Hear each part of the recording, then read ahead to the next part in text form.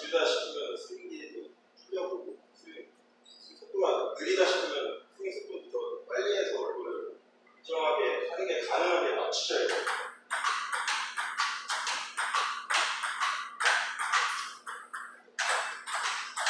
랠리 속도에 따라가지 못하잖아요.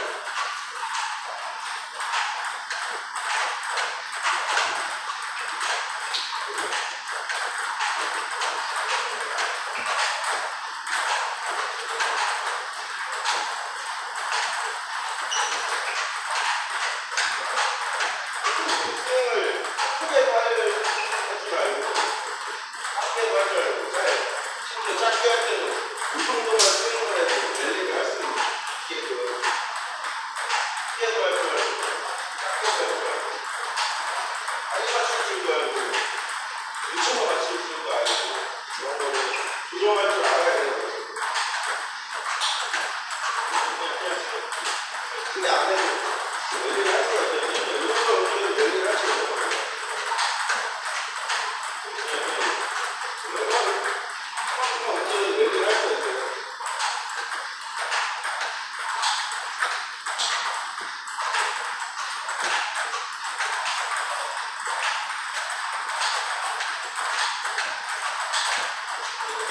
안 해도 랠리가 되잖아요. 그렇게 랠리가 된다면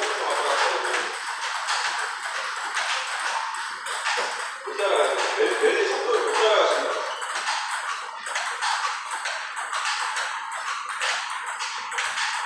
그러면 안 해도 랠리 할 수 있잖아.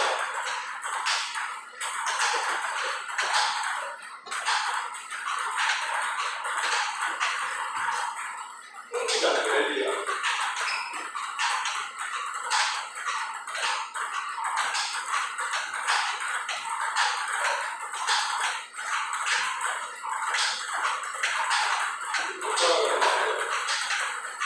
들어가면 미치고 준비가 빨리 돼야 되는데 준비가 안 돼. 시간이 부족하니까.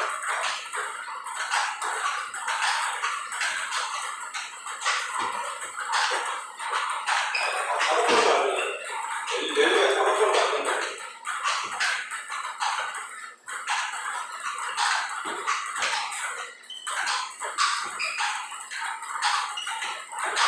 이게 10번, 100번은 돼야 되는데 이게 되는 스윙을 만드셔야 돼요.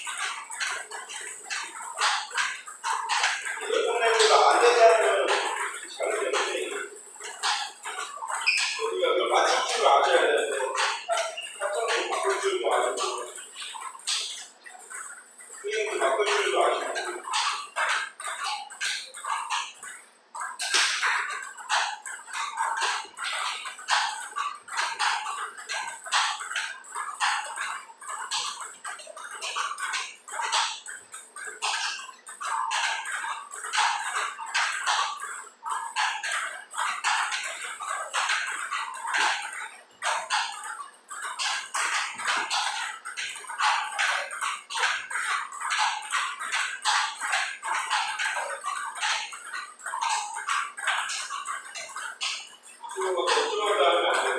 걱정을. 걱정은 일단 가면 안 돼요.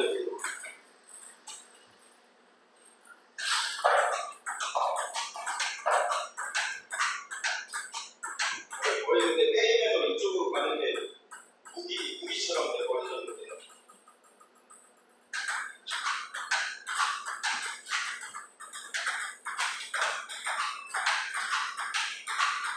이렇게 가면 안 되더라고요. 건강적인 스윙이 안 돼요.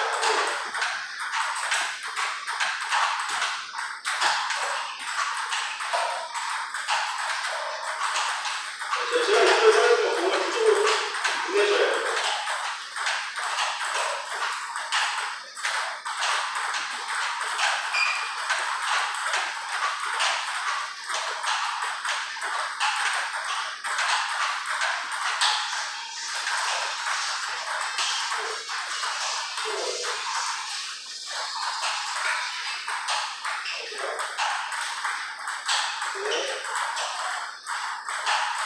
네, 맞아요.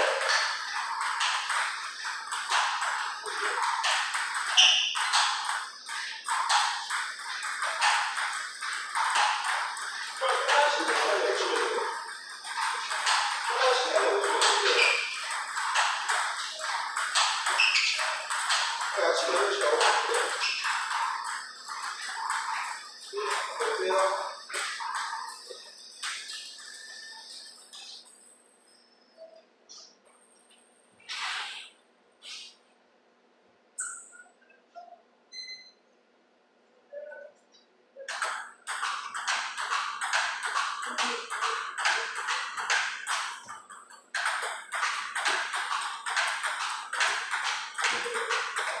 그러니까 내려가면 이게 타임이 밀린다 싶으면 스윙을 줄이시던가 타점을 낮추셔야 돼요.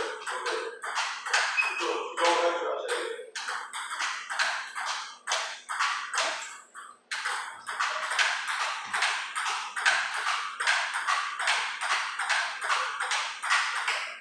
지금은 조정하시잖아요. 이런 식으로 조정할 줄 아셔야 돼요. 때리는 것보다 이게 더 중요하죠. 내가 정성하는 것보다 이게 더 중요해요.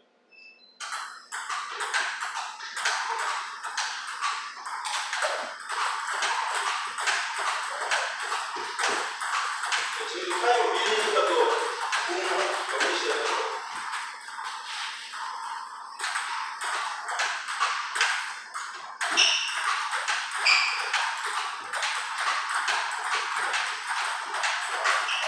줄이 늦춰지시는 거 같은데.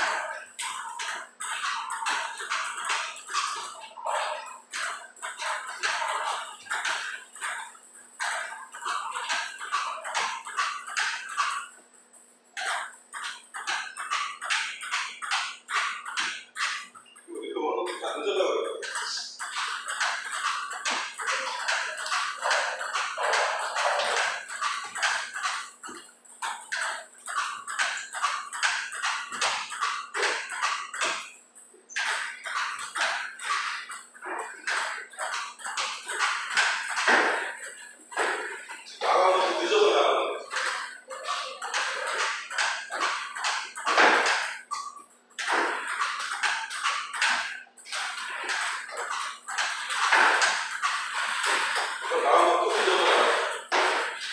준비가 늦으니까 맞는 게 늦지 않아요. 그러니까 나간다.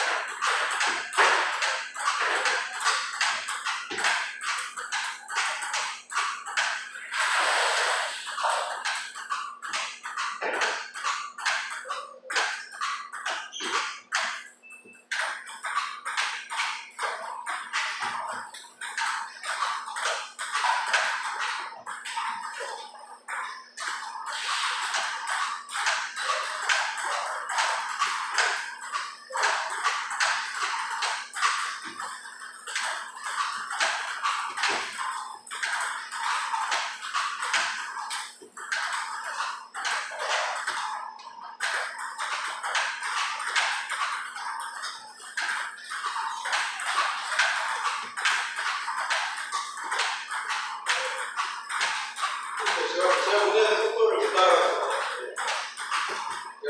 빨리 보내자. 맞추셔야 되는데 그 랠리 박자를 빠르게 맞추셔야 되는데 그걸 따라가지 못하시는 거예요.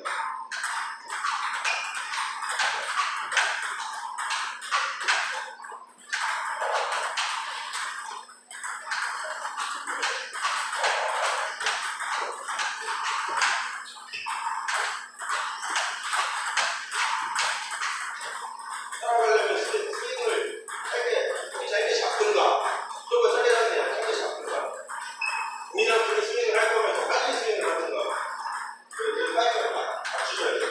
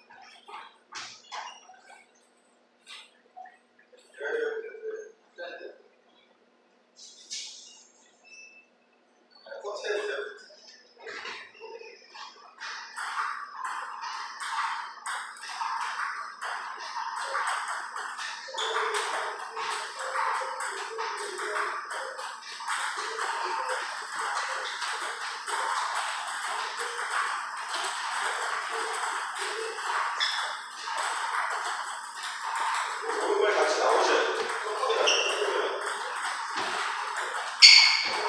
오른발 오른발이 같이 자연스럽게 오른발이 같이 오는 거예요. 같이 오는 거예요.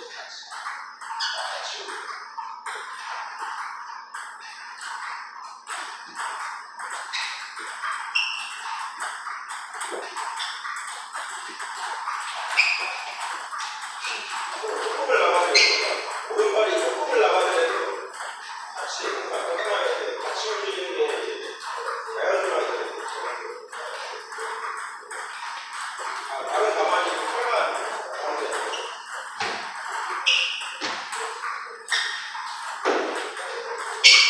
안 나가도 돼요. 오른발이 안 나가도 되는데 일단 그게 몸에 익어야 돼. 자연스럽게.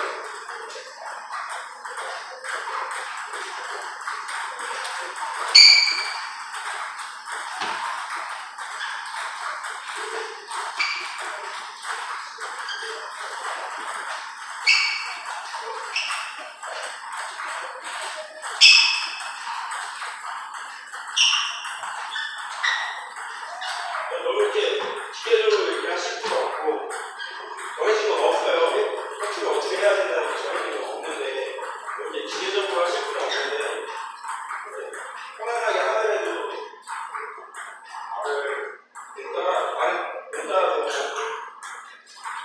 문따라서 그냥 걸어다닌다 생각하시고 너무 기계적으로 하세요.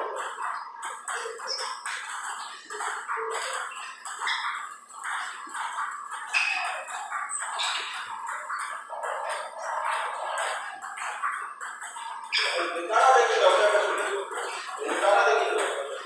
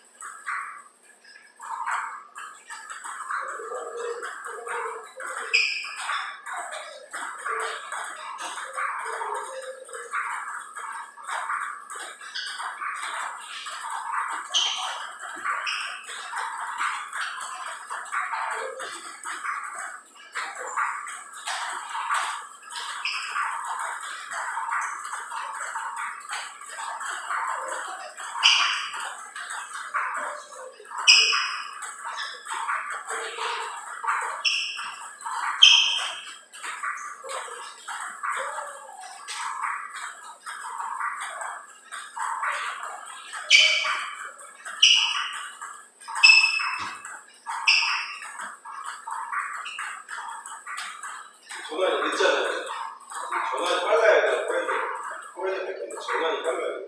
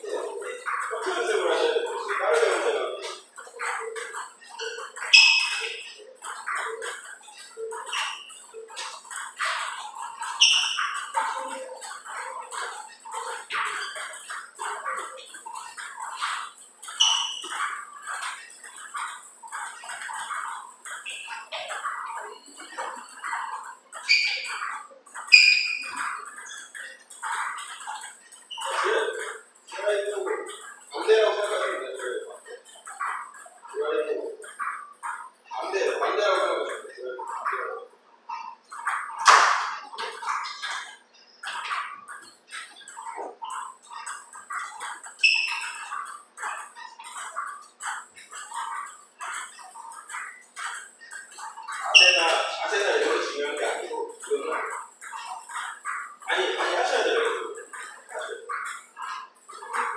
자세는 중요한 게 아니에요.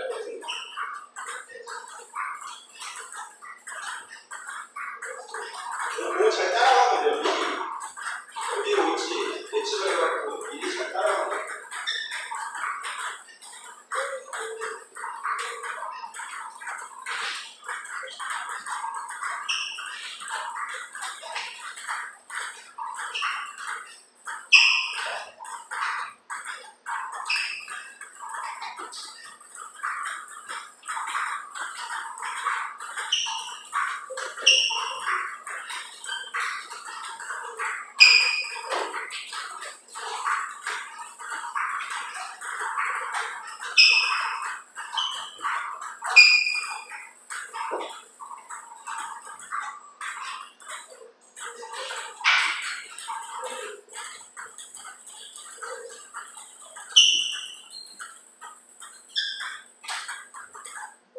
엄지를 너무 이렇게 잡으시면 안 좋아요.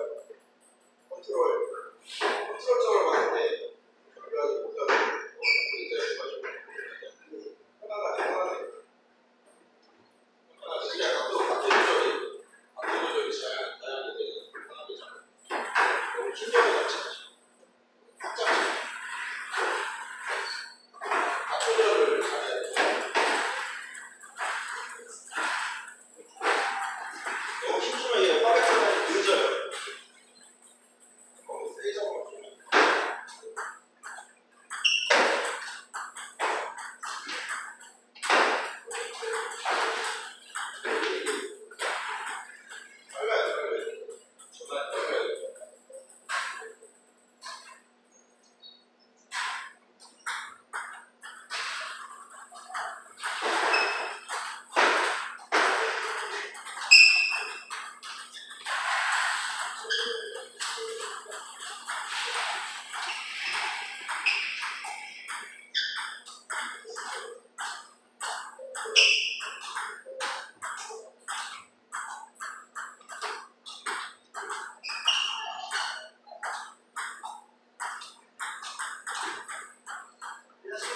너무 앞에만 드실 필요 없고 앞에서도 잘 되는 방법.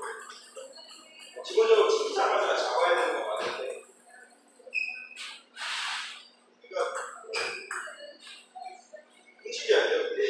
어떻게 잘하면 미리 준비가 돼야 되니까 그래야 특기자가 바로 들어갈 수가 있어요. 걸어다니셔야 돼요. 그래서 자세가 중요한 게 아니라 여기 그냥 걸어다닌다 생각하시고 공이 이쪽으로 갈 수도 있고 이쪽으로 갈 수도 있잖아요. 그럼 따라다니셔야 돼요. 포트가 잘 되려면. 자세는 중요한 게 아니고 지금 자세 하나도 안 잡잖아요. 따세요.